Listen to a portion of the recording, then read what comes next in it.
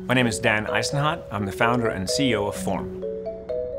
I come from a family of swimmers, and ever since my granddad won a river crossing back in my hometown in the 1920s, swimming has been a big part of our family.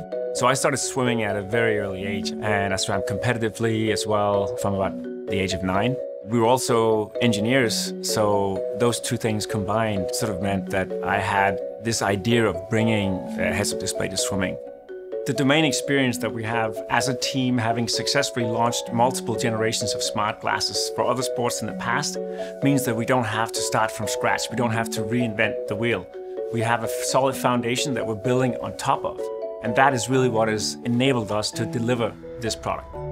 I think the design is really unique because for a swimmer, their goggle is so important.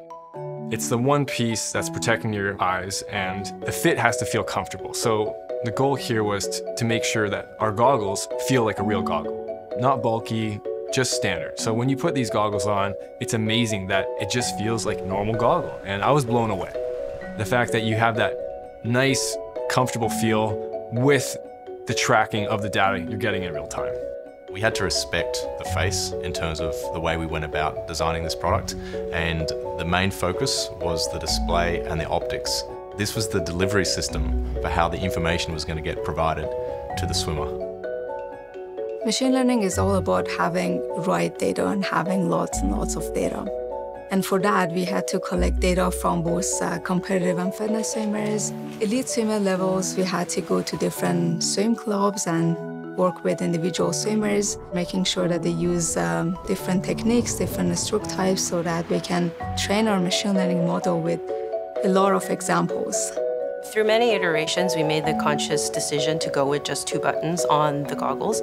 That was due to the fact that we didn't want the swimmer to be fumbling with the goggles at all. We wanted them to be really focusing on their swim.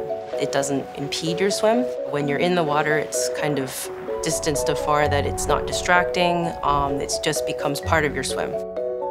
I've been swimming for 23 years, so when I first saw these goggles, I was immediately connected to what Form's trying to achieve, which is make swimming more accessible and more efficient for all levels of swimming, and more accurately take control of their sport.